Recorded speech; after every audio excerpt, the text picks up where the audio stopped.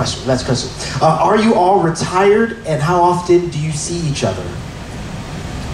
Well, one of the great things about being an actor is there's no mandatory retirement age. So you go until you absolutely can't. And when you ask if we're still doing things, Ted and I, in this last year, and it was mostly occasioned by the pandemic when so many actors like ourselves were thrown out of work, formed this limited liability company with a couple of other people that we know and have worked with. And our whole plan was to start helping regional theaters, small regional theaters that were going broke during the pandemic, because if you can't get people into the theater, you can't make any money. And a lot of them were dying. So our collective minds got together and said, we've got to find a show that can comply with COVID protocols, won't be hard to produce, can travel. And the show that we came up with was a show that James Whitmore had done 50 years ago called Give 'Em Hell, Harry, which is about Harry Truman. And so we started doing it. I was playing Harry Truman. And Ted and I just were in Indiana. He just directed me in Give 'Em Hell, Harry there, and we've done it all over the country. He and I were going to go out and tour in a wonderful play called I'm Not Rappaport, which we had done in Syracuse, but of course the pandemic put the kibosh on that. So the answer is yes, and that is really unique, Duvall. Because I mean, there's camaraderie with other shows, but Bernie has been in Ted's place. I go to see Ted's place. I was just talking to Cindy about doing a play together. So I mean, this is an ensemble that has never disbanded, and I don't think it will. And we never will.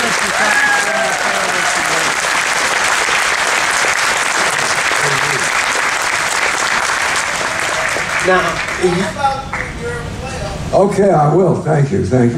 Everybody's a director. Anyway, just a few weeks before coming here, I was doing a play in New York. So, the question, would you ever think about retiring? I said, God will tell me when I can retire. I will never retire voluntarily. Anyway.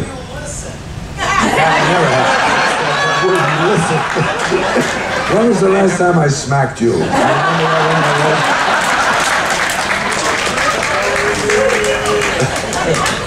Well, that was great fun. And before I did that play, I played a Catholic priest on Grey's Anatomy. Any rabbis out there? I did not convert. Just want you to know. I'm not retired. I'm, at least not by choice. I work for Princess Cruises, obviously, as a Celebrations ambassador, which has just been an amazing opportunity. And I'm also writing and producing as well, and I have some projects that are in a very exciting place. So one of them involves NASCAR. I know, me, NASCAR, like and then there's a few others that are in a really exciting place development-wise that I'm hoping to share soon. Tell them about the thing we did together, the pilot. Tell me about the thing you guys did together, the pilot. So I have a writing partner named Leah Mangum. Her husband is Jonathan Mangum, for anybody who watches Let's Make a Deal. Yeah. So Leah and I wrote a pilot that's called Take It From the Top. It's on YouTube. That Mr. Lange was our dramaturg and also directed the show, and he is obviously amazing. But it's a fun show, and it's got some great people in it, so including this one. If I can, I have to say a word about Bernie's show. The title of the show is called Two Jews Talking. It's Bernie and Hal Linden. Okay? Between the two of them, they are 200 years old. All right? Now, at least. It's two small one-act plays. It runs about 70 minutes. And Ted's seen it, and it's hysterical. Okay? And it's two of, let's be honest, two comic legends, okay? So, listen to this. Will you put that in writing? I've been saying to Bernie since he went on the ship, I said, Bernie, this is the perfect place to do that show. It's easy to produce. You could do it out, you wouldn't even need to do it in a big stage like this. You could do it out where Ted so embarrassed himself on Yes and No. It's the lounge mirror. But I say, you know, it's only 70 minutes, about the length of a club act. And I said, why not? And he said, oh, well, I'm terribly concerned that there would be anti-Semites in the audience. I would like all of the anti-Semites to stand up now, please. And tell Bernie that you'll never come and see his show. Are you kidding me? This is Bernie Kopell. This is not some schmuck.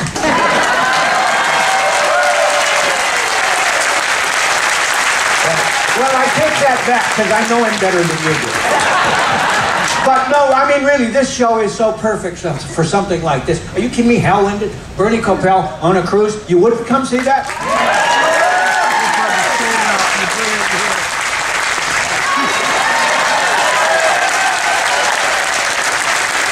Thanks, Mom. And you know, first of all, are there really any anti-Semites left that have come to see this one? Please. I mean, it's not, you're not asking him to perform a bris or anything. It's just... Let me get back to these questions. Let me get back to these questions too. Let me get back to these questions. Did you all steal anything from the ship? Did you keep any souvenirs from the years while you weren't? Lauren, Lauren wants it. I'm not gonna call it stealing.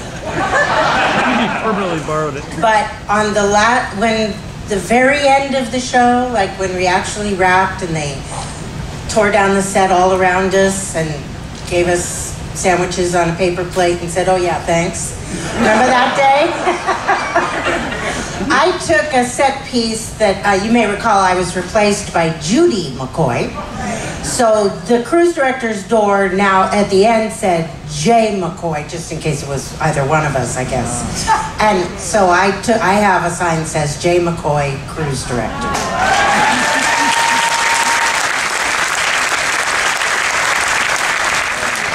When you direct a show, I was lucky enough to direct television, and the first show I directed was on Love Boat. You've seen those clappers? Yeah. I didn't steal this, but this is a wonderful tradition that they do in show businesses. When it's your first directorial effort, they give you the clapper with the last scene and act on the clapper, and then the crew signs it. All right, and so I've got that, and I just have to say my first scene was with Fred that I directed. My first scene was with Fred and Susan Strasberg. Okay, so this is the first time I've been directing theater for years, but this was my first television directing thing. I was a little nervous. We rehearsed the scene, and I noticed that Susan Strasberg missed a beat that was a comedic beat. So I said, well, I'm not going to go tell her. Her father's Lee Strasberg, one of the premier guys in acting. So we'll just rehearse it again because she'll see the beat. We rehearsed it again. She missed it again. Oh man, I'm gonna actually have to, direct her. So I went over to Susan Strasberg, the daughter of Lee Strasberg. And I said, Susan, there's this beat here. Could you hit that beat there when we do the scene again? And it seemed like an hour had gone by before she answered me. But it was only 5 seconds or whatever. And she said, yeah, sure, of course. Well, after that, I was gold, baby. Hey, and we rocked and rolled. I got to tell you this about Teddy's direction. He campaigned, I think, for years. Please let me direct. And they said, well, I don't know. And they just did not let him direct. Finally, they said, okay, you can direct. So he's directing this particular scene between Alejandro Rey and a beautiful lady. And he is a swordsman. Not necessarily in that sense. But he is suspecting me of having some interest in his girlfriend. So he's supposed to be chasing me, and I hide under an area, and his line is supposed to be, "You lily-livered coward," which is not easy for anyone to say. So it gets to that point, he's almost got me, and he says, "You lily-living comma." So Teddy says, cut. Come on, we're using a lot of time here. Do it again, okay. Action. You living, loving, woman. So Mr. Lange says, Alejandro, come here. Whispers something in his ear, and the scene continues. Okay, action.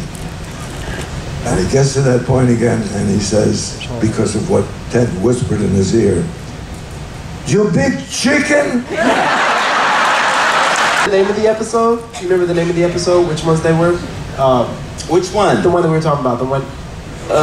Do you remember the name of that episode? I don't remember you. No, you know what? They kind of mush together at a certain point in your memory. Yeah, 10 seasons. I can't even remember the name of the Pointer Sister episode. And I wrote it. Adam. Fair enough.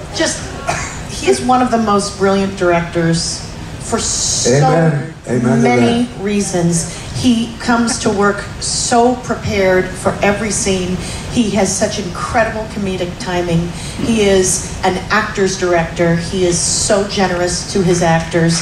He makes it a safe space to try things and to make mistakes and figure